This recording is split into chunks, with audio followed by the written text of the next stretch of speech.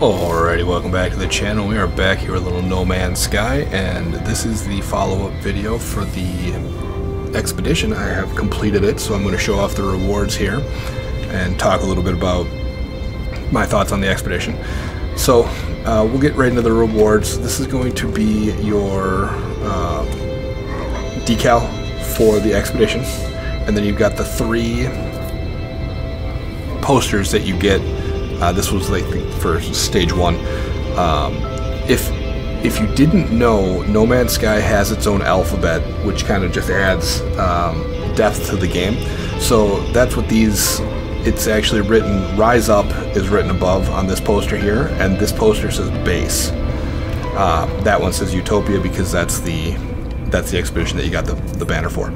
So I'll throw that up on screen now. I have a screenshot of the whole No Man's Sky alphabet. I'll throw that up on the screen now so you guys can screenshot it or whatever. This little guy is also one of the rewards, the holographic Gek. Sure, it's interesting. I'm not seeing a whole lot of uses for it. Maybe it adds a little ambiance to an otherwise boring room, but you can't interact with it or anything like that. This helmet that I'm wearing is definitely not a Sith Lord. I painted it black because I wanted to make sure that I didn't get confused with any other intergalactic evil beings. But I think it's a pretty good looking helmet. We'll hang on to it.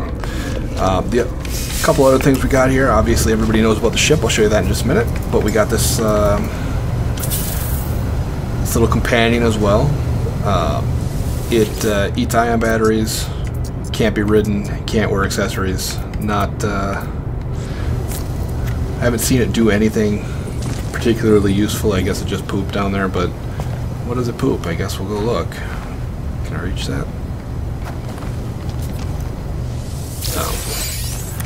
Pretty weird that a robot has Fecium, but that's cool. So it got dark on us while I was talking inside, but this is the Utopia speeder. Basically looks like a snow speeder fighter with a little bit of mustard on it.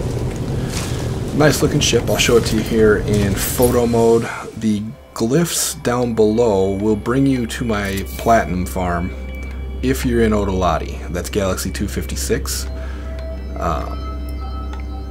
Platinum farm makes about 55,000 units of platinum every visit.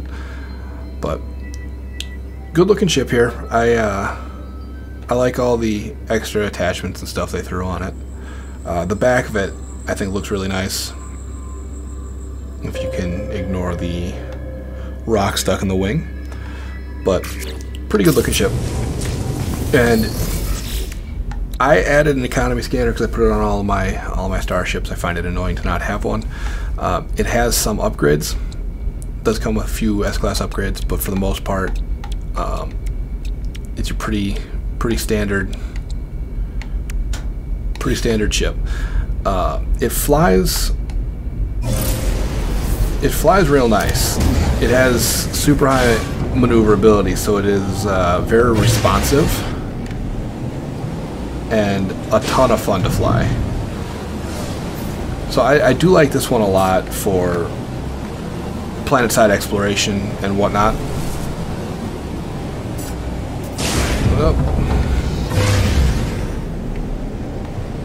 It has the look of a ship I like. It has the maneuverability of a ship I like. I just want to see what its top end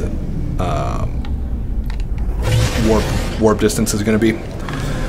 So that'll be the only hang up I have on it is if it's not good for warping. I probably won't be able to use it as my daily driver, but I like a lot about it.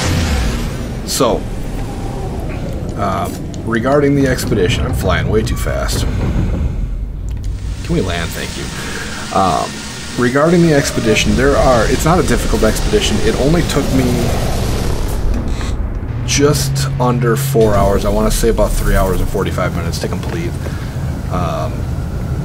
The hardest part about the expedition was remembering that you can't craft anywhere but a base.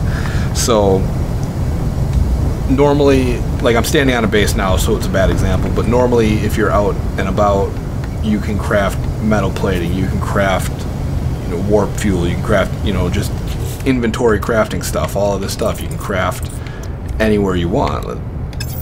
But within the confines of the expedition, you are limited to crafting within the base footprint. So you have to go back to one of your bases and craft there. So it's a little bit, it's more irritating than difficult, because if you get all the way out to, for example, when you need to repair your starship at the beginning, if you forget an item, you have to go back and craft it at your base. So that can create a little bit of irritation, I'll say. The other thing is you will need a lot of chromatic metal. You will need a lot of pure ferrite.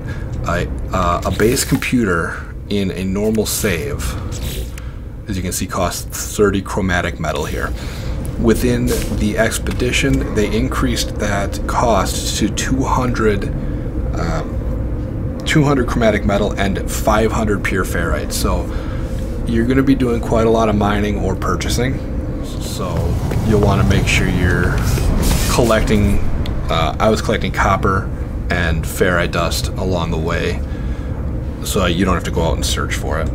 And then, just as a reminder, a base does not have to be super extravagant. There are some amazing creative builders in the No Man's Sky community making bridges that span canyons and giant robot guitar players, and a lot of that stuff you can see in the Anomalies featured bases and whatnot.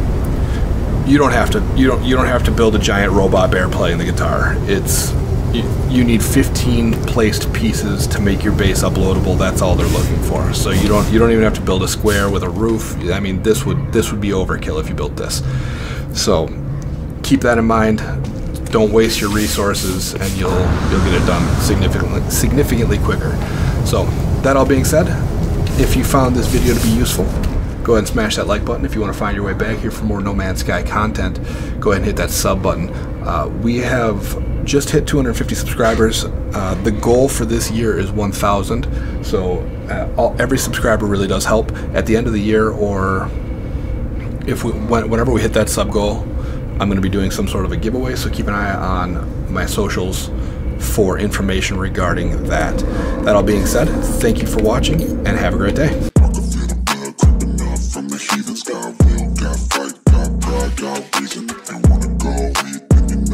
Feed 'em if you're coming for me. Hope you're ready for a demon.